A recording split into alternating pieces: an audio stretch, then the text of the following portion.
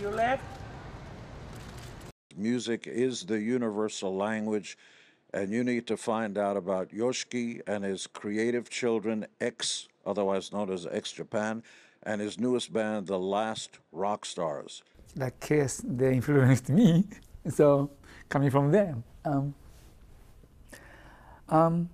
Also, you know, it was not easy for me, not only me, but me being Asian in America at that time, like, you know, 20 years ago, something like this, or being Japanese.